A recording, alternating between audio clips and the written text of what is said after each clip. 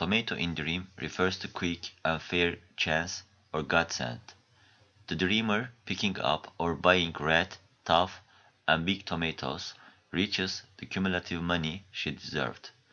If they are green and unripe, there is still some time to reach the money or chance.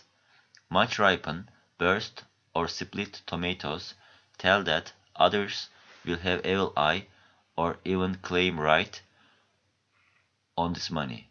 Crushed tomatoes point out you will miss a chance about money. Eating, cooking, or washing tomatoes in dream will bring a lot of money and wealth in a very short time.